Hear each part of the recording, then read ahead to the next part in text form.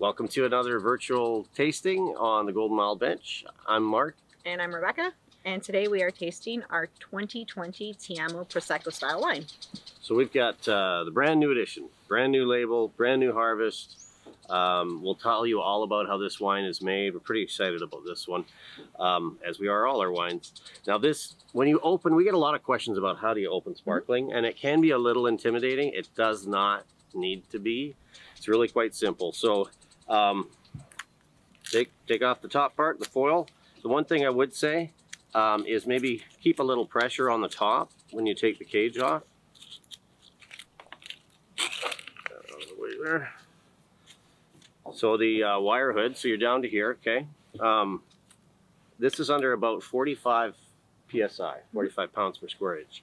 So I usually put my hand on there a little bit. Just open this up. What you don't want is you don't want the cork to go flying off. So what I would suggest is take firm grip of the cork, just twist the bottle like so, like that, okay? Salut. Maybe we should talk about how this wine is made. So you can notice there's really small bubbles, and that's good. That's what we want. We want small bubbles, less fining, usually better quality of bubbles. We ferment this in tank, so that's the big difference. Maybe we should talk about the Charmat method. Yeah, so this is a Charmat method. So what that means is that the secondary fermentation happens in a pressurized tank. So it'll stay in tank for about 6 weeks, and the fermentation will happen in the tank under pressure, and that's what creates all of the bubbles. Yeah, and so keep that in mind. That's the difference between that and a traditional sparkling wine. It's actually in the bottle.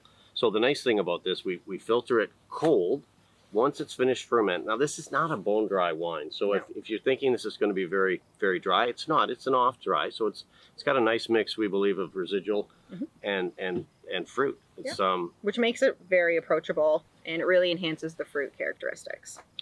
And so the grapes we choose for this are primarily, it's got a lot of Pinot Gris in it. It's got some rztraminer and some Sémillon and a splash of a couple other varietals in small percentages. But basically, we're just trying to be a fruit-forward wine, something nice to drink on a warm summer patio or spring day in the Okanagan, the Lower Mainland, wherever you happen to be. Where would you go in the kitchen? Where would you pair this with? So because this wine is such a light, fruit-forward style wine, for me it's more of a beginning wine. So as I'm cooking, the very first thing I'm drinking would be more of a Prosecco bubble style. So for me, it goes great with appetizers, salads, any sort of that like light fare that you would have sort of as you're getting into your meal. But it's also really nice on its own, and it's more pairing with an occasion. So bubbles is always a celebratory wine, so anything that you're celebrating in life, our Ti Amo will go really great with it. That's well said. Salut.